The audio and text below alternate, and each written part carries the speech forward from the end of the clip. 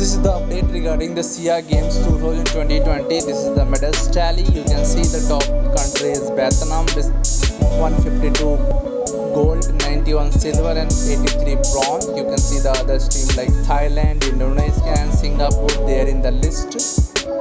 You can see Thailand have 62 gold, 67 silver, 95 bronze. Third is Indonesia, and on the fourth position is Singapore with 41 golds. And the fifth position is acquired by the Philippines with 14 golds.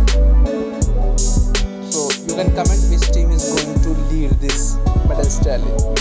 You can see the other teams like Malaysia with 34 golds on 6th position, Myanmar with 7 gold on 7th position, Cambodia on 6th gold with 6 gold on 8th position, Laos with 1 gold, Timor-Leste with 2 silvers on the last position. You can see in the last, please like, share and subscribe the channel. Thanks for watching. Have a nice day. Thank you.